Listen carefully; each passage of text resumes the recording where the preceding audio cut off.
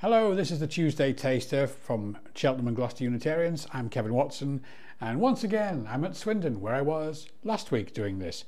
Maybe I never left.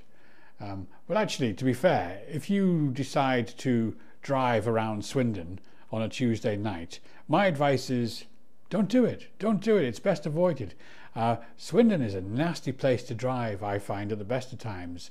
But at night time, in winter, ooh, I was driving around a couple of months ago and I came across the magic roundabout, which no one had ever warned me about. There was no Dougal, no Florence or Zebedee, no fun really. It wasn't that at all. It's the magic roundabout. It's a load of different roundabouts that converge in one place, that have road markings that you can't see in the dark.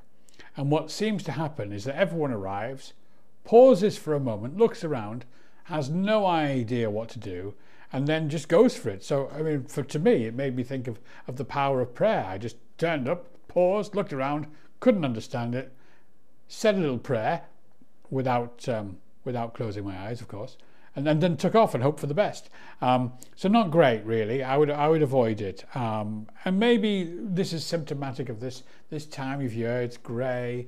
Driving to work in the dark, driving home from work in the dark is certainly my experience. But a lot of people are cranky at this time of year.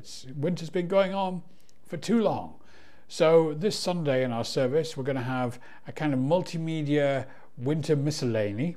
We're going to be thinking about, is there anything valuable to be celebrated in winter once we've got past Christmas?